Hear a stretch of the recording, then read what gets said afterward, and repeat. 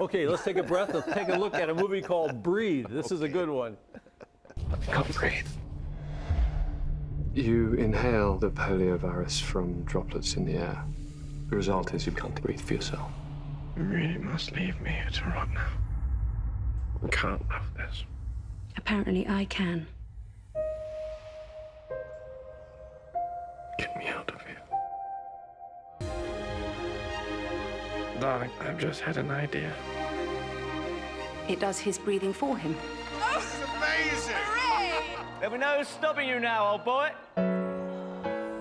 Well, if you're a reader, you can see that it is a true story, based on a true story, and it is terrific. It's called Breathe, Andrew Garfield and Claire Foy, and this is a story of, this is a guy who had some money, lived in England, and all of a sudden he gets sick, and everyone's thinking like, well, let's forget about the marriage, he's just newly married, and instead, they put together this life that is just unbelievable. So you see this very sad story, but in a way, it's a very unlikely happy story. And I thought it was just fantastic. It was terrific. I got a chance to talk to them at the Toronto Film Festival, Andrew Garfield and Claire Foy together. And when you see her the first time in this movie, she is stunning. The most beautiful sight in the whole movie is whom? Me. For heaven's sake. Oh, wait, yes. You. The elephants. You, the elephant in the room.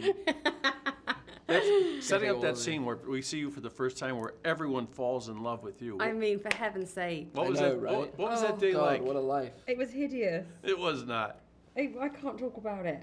Well, actually, no, because the first time I did it, I was a bit late getting ready because it's the first time I'd had my hair done and stuff and everything, and then I had to be off camera, just sat there with like Ugg boots on for Andrew. So he did a lot of acting.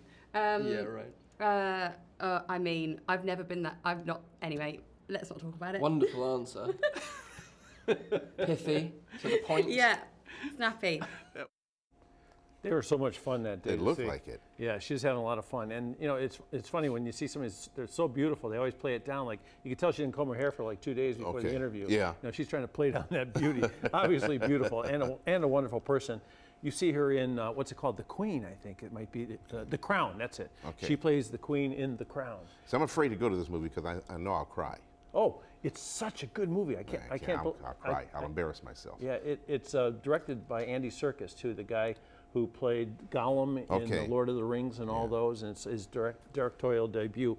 And you've seen Andrew Garfield first as Spider-Man, and then in another very popular movie.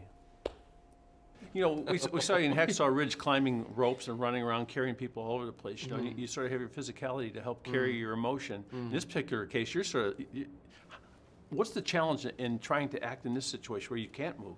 I thought it would be really, really kind of, well, it was challenging, and of course, you know, there's no way of me ever fully understanding what that experience is, but of course, the job is to go as deep into the experience as you possibly can.